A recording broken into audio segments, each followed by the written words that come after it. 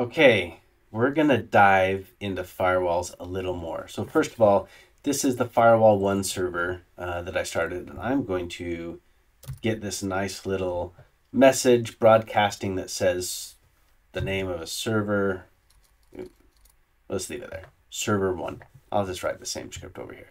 So coming back here, so this going to my EC2 dashboard, I should have 3 instances running. So I want to go to firewall2, copy this IPv4 address. I hope this is the different one. Anyway, you know what? Let's just do this. Always on top. It's on top. So SSH ec2-user at in this other IP, paste. Yeah, I haven't seen it before. So yeah, this is the other one. So I'm just going to get the same thing going here. Export x equals 0 while x equals 0. Do wall server 2 sleep 10 done. Okay, so that's server 2. This is server 1. So I want to show something. This is going to be a little hard. So let's put this down here. Server 2, server 1. Come back to instances, and I want to go to server 1. That's where I created a firewall in the last video. Okay, so get the IP address there. Let's grab a new tab and detach.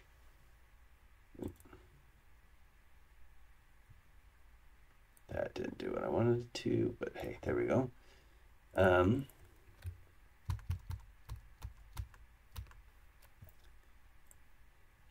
Okay, so SSH, oh, that's too big. Now I see what I did wrong.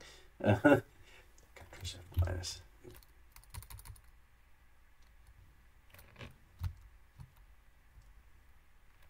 That's already big, so I just want to make this bigger. So SSH ec2-user at, and this should be server 1. I'll know pretty quick because it should tell me because I'm walling. Yep, there's server 1. Sweet. So if we do sudo firewall-cmd --list-all, we should see the rules that were here, and we're allowing SSH, DHCP, and HTTP. Cool. Now, this is where things are going to get weird. I'm going to allow masquerading. So sudo, I'm just going to copy and paste. So there's the command. I'm copying and pasting because with this stupid command running every 10 seconds, I don't want it to broadcast in the middle of me typing. It won't mess up what I'm typing, but it will look odd, okay? So, and for kicks, I'm going to, so now I've add masquerading. So let's just hit the up arrow twice, list all, and I can see that masquerading is set to yes. Masquerading means you can pretend to do something. So now I'm going to do sudo, and I'm going to point port 22222 to port 22. Oh, and I just missed that. To port 22. Anyway, I'll show you in the history. Enter. Oh, zone equals public. Oh, garbage. Zone equals public. Missing destination. Oh, that's because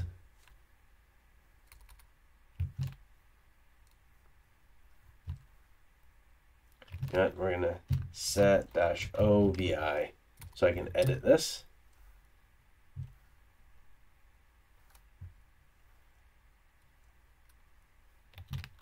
Man, that is such a pain.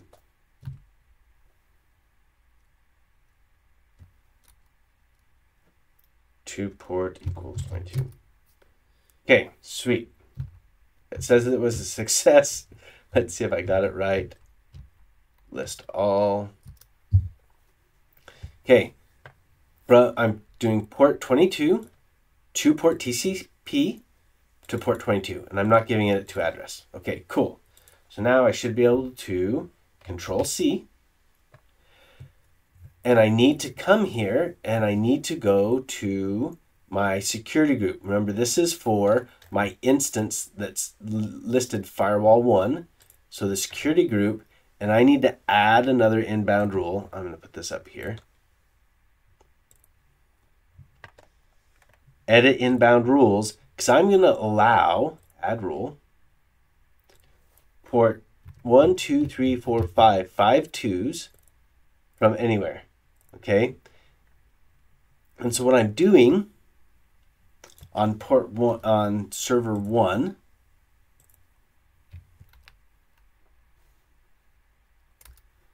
is I'm taking anything that comes to that port and I'm redirecting it to port 22, which is SSH. So I'm going to Control C, and I'm going to exit. I'm going to hit the up arrow, and all I need to do is I come here, I do -P to give it the port 1, 2, 3, 4, 5, and then everything else should be the same, and it should log me in. Cool. And it should say I'm still on server 1. See, server 1, even though I went to a different port. Now let's play with it even more. So let's first, if we hit the up arrow,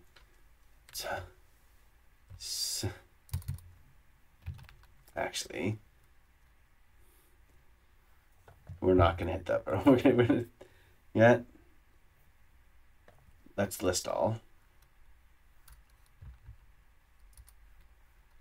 We're going to do sudo firewall-cmd --zone equals public man, and we're going to do --remove -forward -port equals and this. So you see how annoying it is with that message? Anyway, cool, success. So I should be able to list all, and that's gone. Cool. Now, if I just hit the up arrow and instead of remove, man, that is really bad.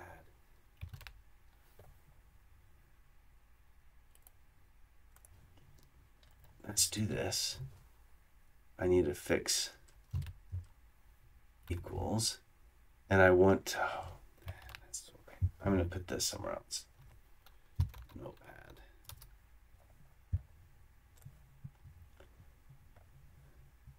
Okay, you know what? Let's not have these always on top. Okay, so I'm just going to copy this and fix that. And I'm also going to add, if we look here again, in fact, let's just put this down below. If we do the list all, oh, before, can I get to it before? Yeah, have this toaddr as well. So let's copy that. And we're going to do :toaddr. And we're going to change it to be the server 2, EC2 dashboard. That's funny that hasn't updated. Firewall 2, and copy this IP address. So I'm going to come back here. So what I'm going to do is when someone comes to the port on my firewall 1 box, I'm going to send them to SSH on my firewall 2 box. Cool. Let's copy that.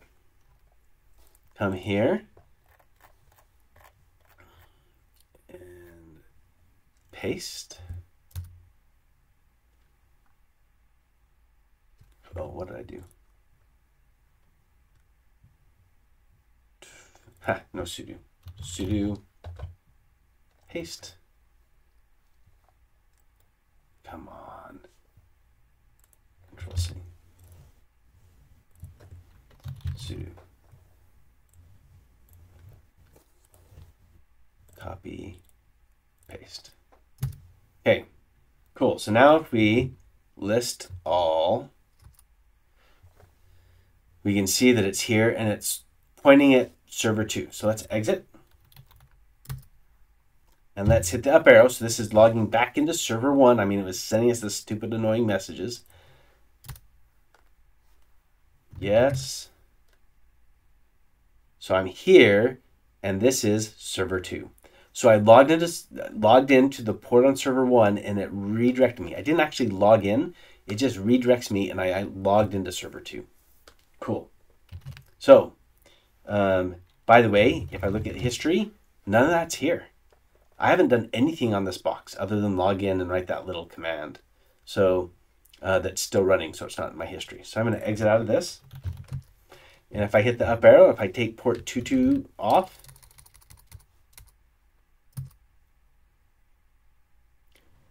I'm back back at the other one, and I can see all the commands. So I'm going to quickly come to these windows, and I'm going to Control C and Control C, so that it stops sending that. I'm going to clear this, and I'm going to do history, so I'll be able to copy and paste this in. So we did some weird stuff, but it's something good to know, so that you can actually take a port on one server, and if someone hits that port, it doesn't interact with that server other than just handing it off.